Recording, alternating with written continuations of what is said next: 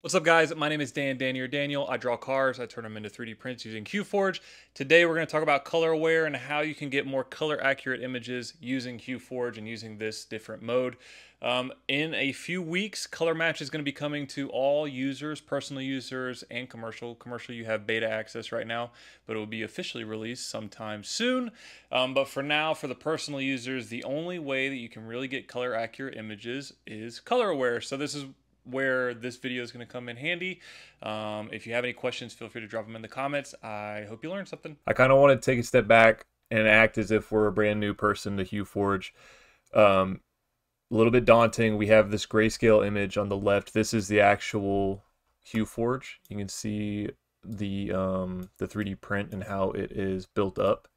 If we turn on wireframe, this is how your 3D mesh looks. HueForge is looking at your image in standard mode. Right now we're in combo. In standard mode with this like black and white filter. So it creates highs and lows based on your whites and blacks, your darkest areas. So if I was new to HueForge and I wanted to approach this image, let's say I didn't know color aware was a thing, my first thought is, okay, I see in the actual image, I see green, I see orange, brown, and some skin tones, right? So if we bring in an orange, let's just grab a yellow, let's grab, I think I have a brown color, a skin color, and we need a good green. Pine green's not what I want. Let's do this blue green, and we will also use Chrominal Serpent Green. So if I'm a new user, the way that I'm going to approach this is I'm just going to start playing with sliders with different filaments and the colors that I see. So if we start bringing up our colors into this, you can kind of notice that we're getting a few problematic areas as we build up this mesh. So like I said, HueForge is going to look at your image with like this black and white filter in standard. So if we reorder our sliders, just make it a little bit cleaner, we can see that it's not necessarily grabbing this, it's not matching it up to like our skin tone, it's not really matching it up to our yellow or our brown either, it's matching it up to that green area. Just because green's such a darker color, we can kind of play around with it, get it a little bit closer as we move our sliders up and down and just kind of play with it. But you can see we're not getting the color separation that we would want out of this kind of an image. So to accomplish the desired results, which would be just copying this image and turning this into a 3D print, we have color aware. So color aware, there are a few things that you can notice when we came over to color aware. The first thing is in the center, we now have these blue, red, and green, I'll call it buckets. These buckets are where HueForge is looking at your image. It's looking at your blue scale of the image, your red, and your green scale areas of this image. Basically what's happening is in HueForge, it's creating 3 different meshes and stacking them together. So all of your blue colors within an image, all of your red colors within an image, and all of your green colors within the image, it's creating 3 HueForges and stacking those together. So with that in mind, in this particular image, we don't really have any blue. We don't have really any blue color space type colors. All we have are these green areas and these yellows and browns, so that would be in your red color space. So whenever you're going to start approaching this image, we want as much space as possible for just our red and our green areas. We don't want this blue at all. It's just kind of wasted space in our 3D mesh. So the way that we can compress the blue zone and really only work with green and red zones is you come down to your CA presets. Your CA presets are different ways that you can set up your buckets, for lack of a better term. So for this, we'll set it up to where the red color space will be on the bottom print and then the green color space will be the top print. So that means that the actual cat in the picture will be on the bottom, and then the green mountains in the background will be more towards the top. So the line will be sunken into the HueForge. Since we have these two color spaces, you can see at the top, we've got this blue color space completely compressed. Because like I said, we don't have any blue in this image. When you're in color aware, it's a good idea just to bring your tolerance all the way down to 0. You don't really need to mess with this, at least for this example. For this, there is quite a bit of detail. So considering all of the little, like the whiskers and just the small details in bark and everything, if you come up here to your layer heights, instead of a 0.08, which is default in HueForge, you can bring your layer heights down to a 0.04. And you can see in the center core, all of these little boxes, they represent your layers. So as we changed it, right now we're at 0.04, so you can see all the little boxes. If we go up to 0.08, notice how it uses half of the boxes. So that is representing each layer of filament that's going to be printed. So obviously if we go down to 0.04 layer heights, we'll have twice as many layers to print. Okay, so we changed our layer heights from 0.08 to 0.04 to get a little bit more detail out of our prints. You can do a 0.04 layer height on a 0.4 nozzle. So the next thing that we will look at is, let's look at our min depth and our max depth. So considering we took out a lot of space, there's a lot of empty space that we aren't going to need to print because we're at a 0.04 layer height, so we can actually thin this up. So to make the overall HueForge thinner, you're going to play with your min depth and your max depth. So for this image, in increments of 0.04, we'll just half the min depth, and we will bring the max depth down to 2. And then we can start working on getting the cat to look like it needs to, and we'll get the background looking like it needs to. So for the red color space, we'll bring black down so that we can start seeing a little bit more of that detail that we want out of this image. I have this low TD brown. It's 0.8 TD, so it's pretty much opaque. For this example, I'm going to use chrominal chestnut brown. This is a specialized filament from HueForge. It's on the website. You really are going to have a hard time finding specific colors in the higher TDs, brown being one of them. 4 isn't really a high TD by any means, but it is a very versatile TD. So that's why we'll use it here so that you can get a little bit more blending. That already looks a little bit better. We'll bring these up to the green color space so that we can kind of focus down low. So I'm looking at the paw area of the image, and I'm trying to match that up as best as I can right now. We'll go ahead and bring in a red filament just to kind of see what that can do for our image. I've got this Creality Hyper Red to bring in. I'll get rid of that green.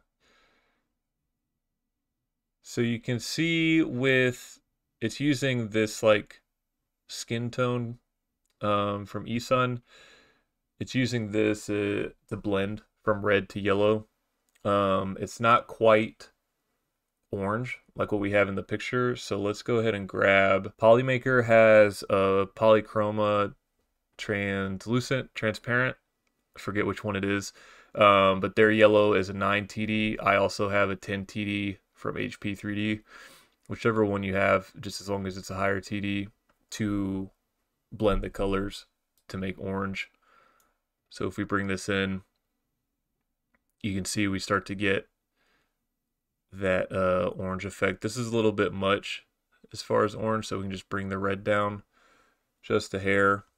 And then let's go ahead and bring in a white. So when you're in color aware, you can see in the buckets, we have a black down here at the bottom and a white here, and then all of your red color space in between. Remember, these are two HueForges stacked together, so you want to start with a black and work your way to either a white or just a lighter color, and then you'll have to rebase your HueForge for the second one on top, or the third one if you have blue. So let's go ahead and reorder sliders so that we can see it a little bit better. I'm just going to grab the black that we already have in this picture. We'll replace the orange. Let me grab another white. I'll actually put it here. And then I'll grab a black, put it over here. We'll bring this up into the green color space. So, trying to get it pretty close with the colors that we have already. The black's a little bit strong, so I think that the brown looks a little bit better for the bark. This is the kind of areas that I'm looking at, trying to match these up with the image. If I bring black up too much, you can see it kind of just makes it all very shadowy.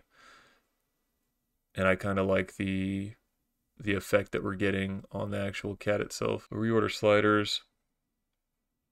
Keep white where it's at.